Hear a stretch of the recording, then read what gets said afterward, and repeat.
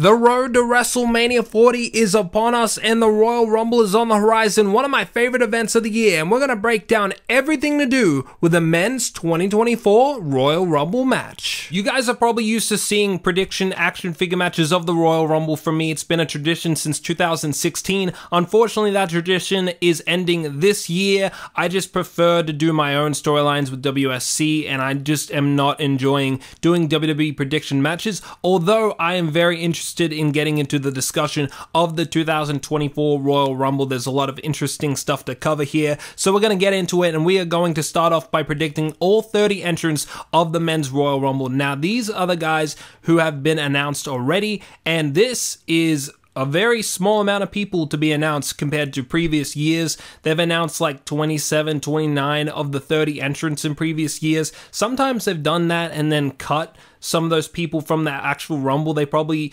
realized at the time when they were booking it, like, oh, these guys don't really fit in to the creative of it. Like, they cut out Otis, Tucker, Murphy, Rusev, and Lashley from the 2020 Royal Rumble. So they've done it before, but I don't think any of these guys will be cut. Now we got to fill up 6 rows of 5 superstars. So let's get right into that and let's justify who's going to be in the match and why. So starting off, we are going to have Finn Balor, Damian Priest tag team partner. It just makes sense that if Damian Priest is in it, Finn Balor would also be in it.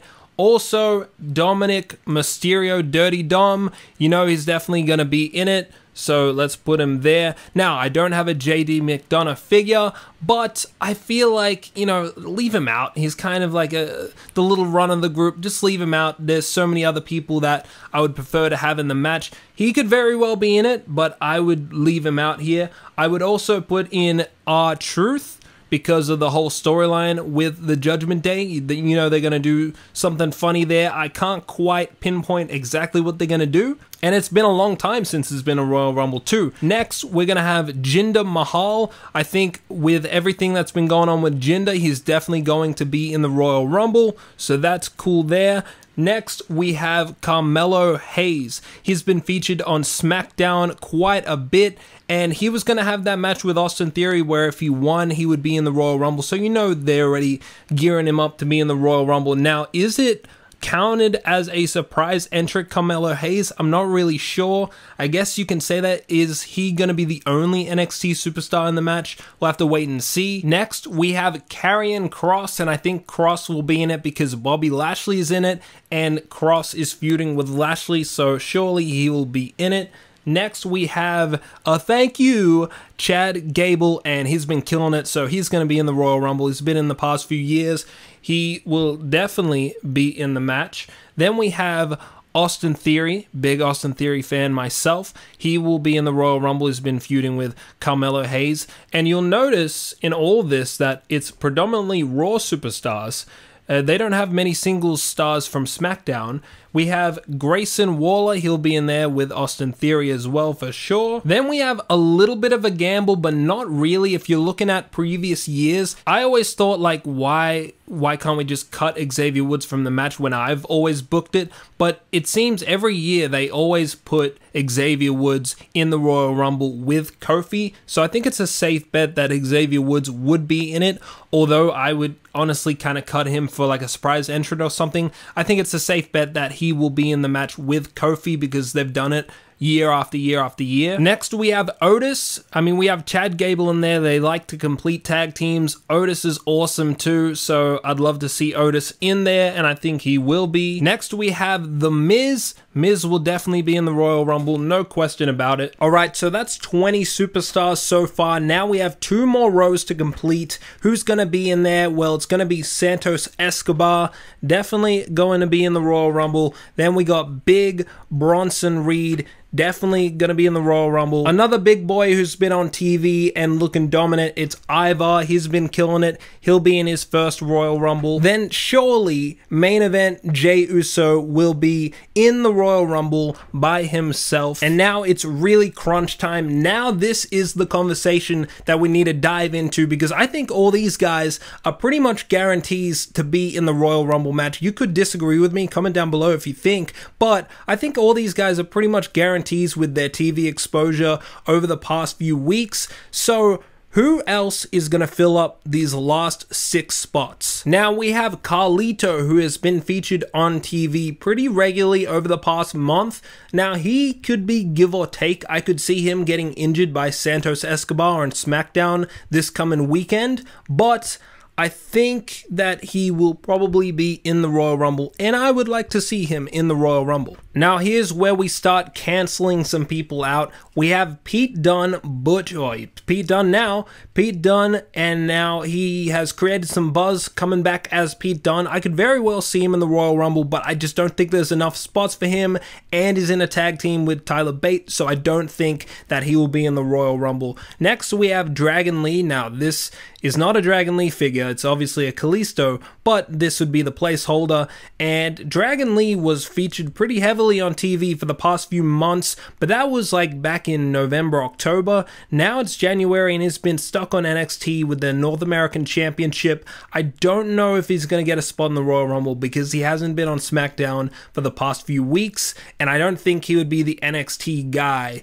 to get the spot, so I think they might leave Dragon Lee out. Then we have Ricochet, who has not been on TV in the past 2 months. He's a great talent. I think he should definitely be in the Royal Rumble, but considering he hasn't been on TV, when is the last Royal Rumble where someone who hasn't been on TV for 2 months has gotten a spot in the Royal Rumble?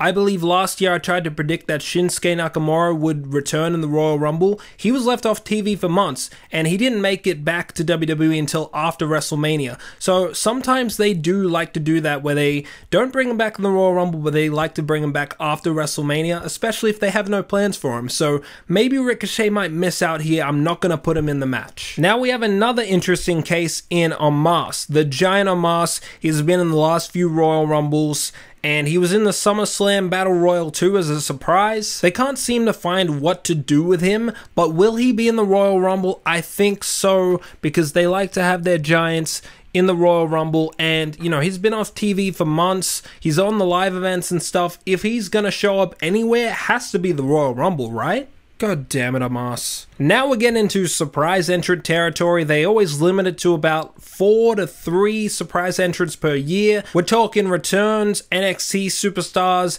and debuts perhaps. Let's rule some people out. We're talking MJF. Now, I think he's probably re-signed with AEW, the former AEW World Champ. I wish he came to WWE. I would love to see him in WWE. Maybe he will just wait a little longer, have a little bit longer of a run in AEW, then come to WWE.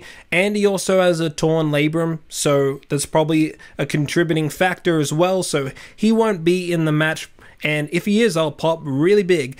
Solo Sikoa, I don't think he'll be in the match. I predicted that Solo would be in the match last year. I was wrong. And yeah, he's going to be busy with Bloodline business with Roman Reigns. I don't think they would have him in it and not announce it. So I don't think Solo will be in it. Jimmy Uso could very well be in it to do something with Jey Uso in the match and maybe set up the WrestleMania match.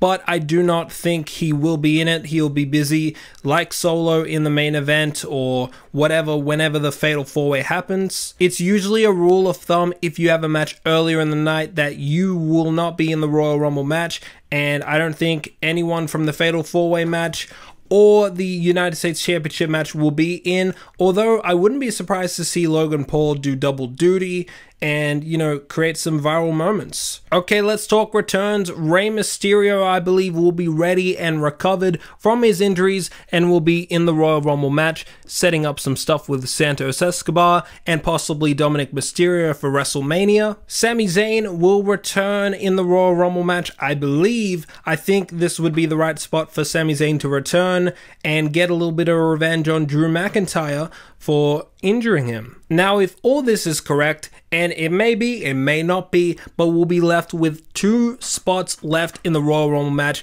It's a pretty stacked field. I mean, it's hard to narrow it down. But who is going to fill those 2 spots? Is it going to be Big E? Is Big E ready to return to the ring? And will they start a feud with Gunther and Imperium? I don't think so.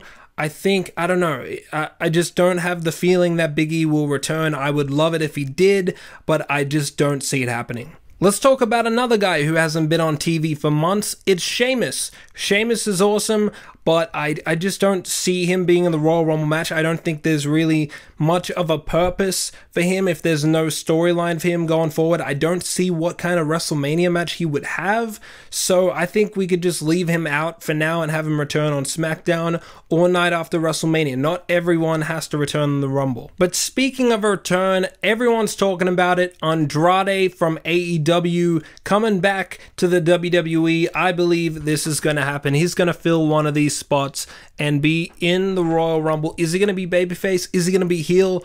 Probably a heel, but he'll get a good reaction regardless. Now, another guy from AEW that could show up is Tye Dillinger. Shawn Spears could return to WWE. I just don't really see it happening. You know, Tye Dillinger wasn't that great anyways. I mean, I enjoyed him in 2017. He was killing in NXT, but looking back, he was kind of a jobber. He was kind of mid. So I don't know. I think if you're going to bring him back, he would need a serious repackage. Maybe bring him back to NXT. I just don't think the Royal Rumble would be the place. Now, for years, I've been predicting that X-Pac would be in a Royal Rumble match and make a cool return, but you know, in 2016, I predicted this, and in 2022, and it seems like he's ready to go, but looking at him now, he's kind of not in the best shape. You know, why churn out these old guys when you have such a great roster of talent? You don't necessarily need him there, so I don't think X-Pac will be in the Royal Rumble. One person that could be, who I've also been predicting for years, is Rob Van Dam. He is still in great shape. He has been on AEW TV recently, and I think he could be in the Royal Rumble. I'm just not going to put him in because, you know, I think someone else will take that spot, but he very well could be in the Royal Rumble, and usually there is a legend kind of old-timer spot in the Royal Rumble. It usually happens every year. I just don't see it this year because there's a lot of surprise returns that could happen. We have an NXT guy, Bron Breakker. I would love to see him in the Royal Rumble doing something, spearing everybody. He's got the best spear in the business. I would love to see him in. I just don't see how he could take a spot from any of these guys. You could maybe take out Carlito, possibly, but you also got to think you need your jobbers in the match to be eliminated, you know? You got to have people that get eliminated. So I don't know. I think you have to kind of keep Carlito in and some of these other guys who could be considered jobbers or whatever, or lower on the card. So you maybe take Omos out. Maybe they don't do Omos. But I think the guy that'll fill the last spot is the Beast, Brock Lesnar, to set up something for WrestleMania. We haven't seen him since SummerSlam. He hasn't missed a Royal Rumble pay-per-view in years. I don't think he has missed a Royal Rumble pay-per-view except for 2021 with the whole Thunderdome era. But Brock Lesnar, I feel like he will take that last spot there.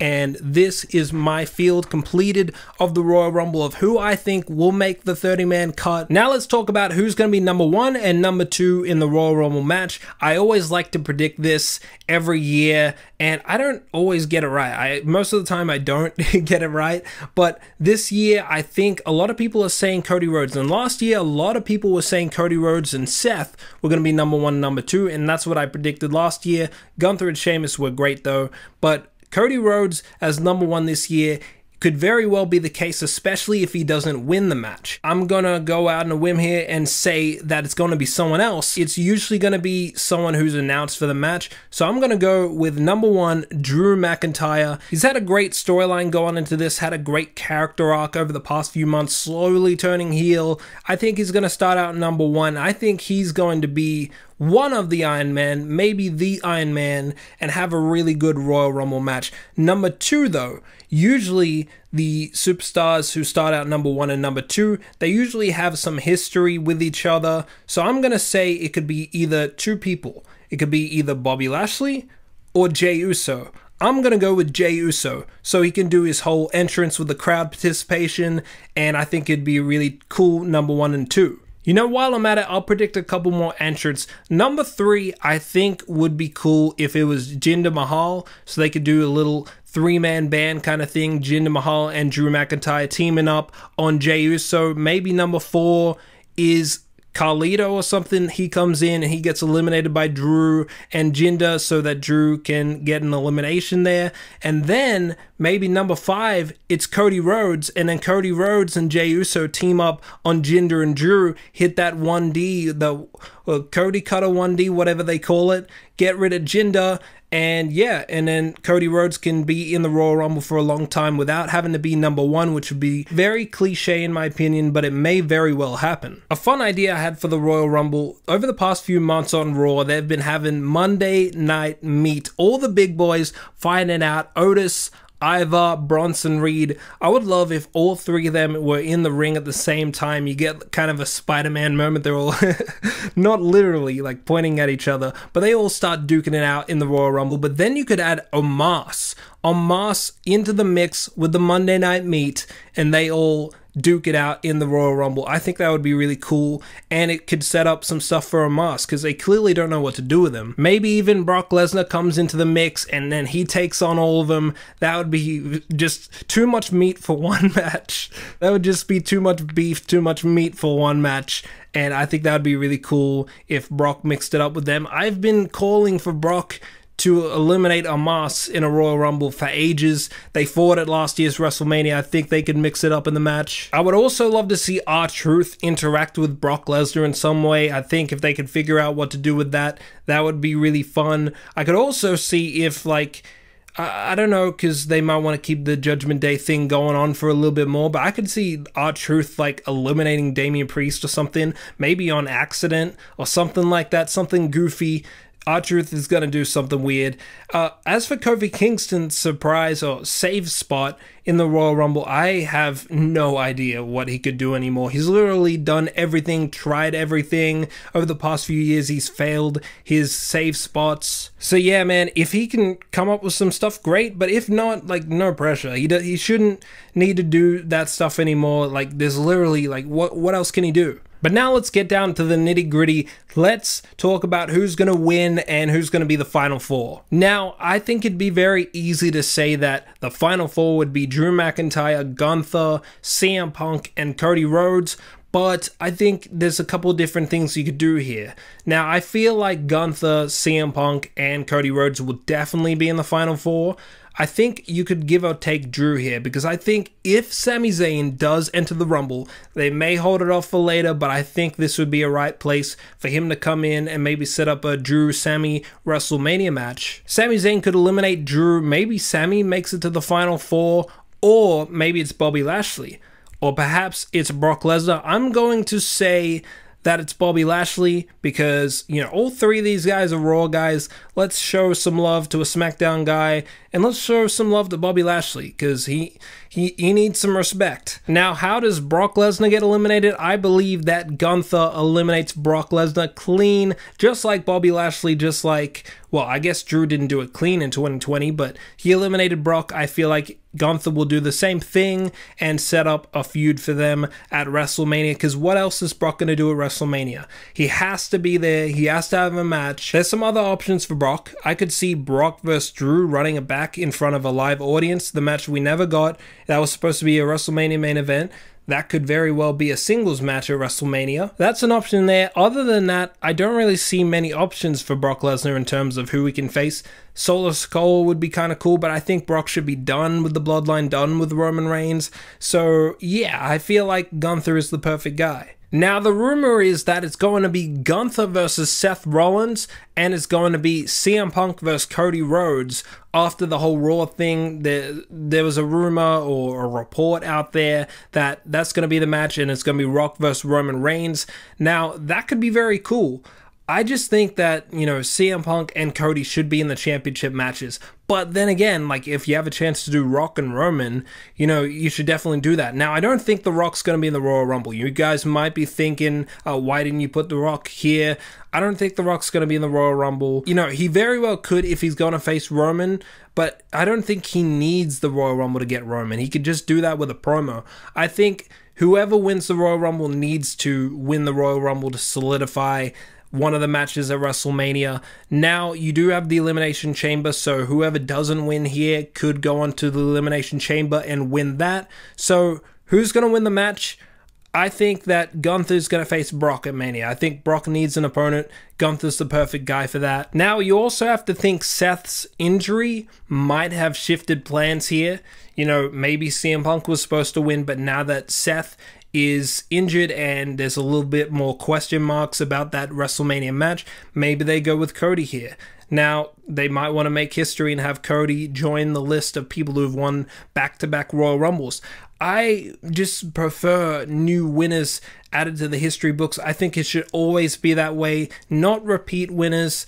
You know, I just prefer to add new people to the history books, elevate new people. CM Punk has never won a Royal Rumble match. He needs to win the Royal Rumble. That is my pick to win. CM Punk, he needs to win his first match back in WWE televised. He's done a live event, but this is the first match back. If it is indeed Cody versus Roman at WrestleMania, he does not need the Royal Rumble to win. Yes, he is a Raw superstar, but the brand split, you know, it's not like 2003. The WWE does not care. Look at the field of competitors here.